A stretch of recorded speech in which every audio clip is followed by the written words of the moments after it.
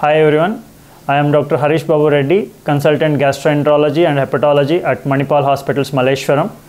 On the occasion of World Liver Health Day on April 19th, which is being celebrated across the globe, I would like to take this opportunity to create the awareness about liver health and the steps can be taken to improve the liver health in a good condition.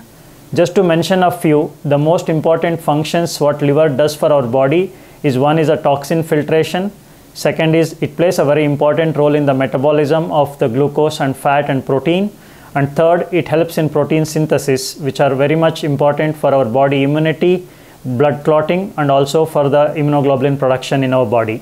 The theme for 2024 World Liver Day is Be Vigilant, do regular checkups as fatty liver can affect anyone.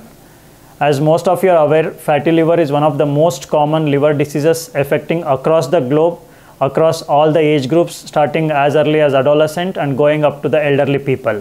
But it is a very silent disease, usually picked up only on a regular health checkups or a screening done for a different purpose. So fatty liver is also called as a metabolic associated fatty liver.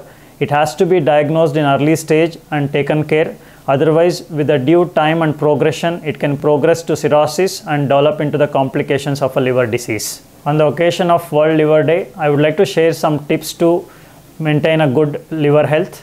First thing is to say no to alcohol, drugs and tobacco. Second, to maintain a balanced, healthy lifestyle in terms of diet, regular exercise, getting a good sleep of 7 to 8 hours, and if at all a stress and anxiety issues, to mitigate to as much as possible and live a healthy, balanced lifestyle. The most important aspect in a healthy lifestyle is to have a balanced diet, which includes avoiding processed and ultra-processed food, cut down sugar in various forms, and try to have a lot of protein and fiber in your diet.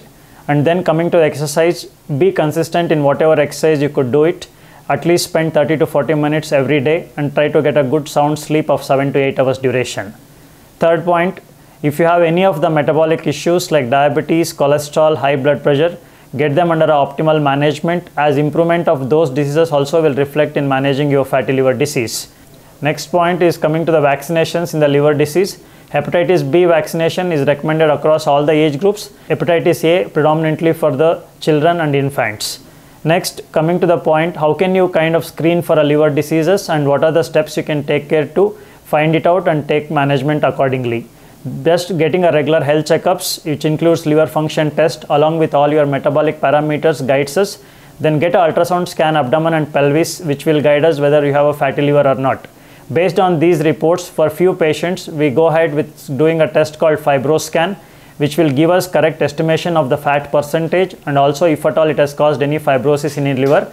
In some patients where fibroscan is not feasible, in them we go for a test called MR elastography, which again gives a complete information about your liver health and guides us to give you proper medications and also lifestyle advices to take care of your fatty liver. Wishing you all a very good liver health. If you like the information provided by me, please like and share this information with whomever you feel it is important.